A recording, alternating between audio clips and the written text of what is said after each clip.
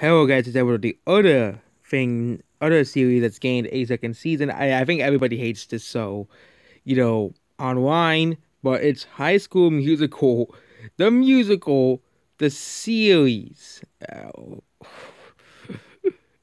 What a bad title. But this also came out around 2019, got a first season, but there's no Blu-ray because of course it's on Disney Plus. I don't know.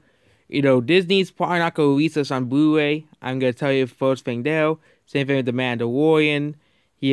I just only gonna talk about because like the other vaguely big Blu-ray TV show of this week. Other than that, if you look at the TV shows, yeah, none of these are ringing a bell. Yeah, okay. I'm more gonna talk about the big TV shows, not like every like 20 to 30 TV shows because it will be too many videos, as well. So I'm only talking about like the big TV shows and the next really big TV show, so it isn't a documentary, is Superman and Lois coming out all the way on May 18th.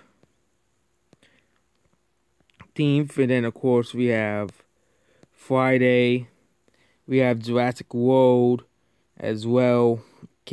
Marvel's Doc,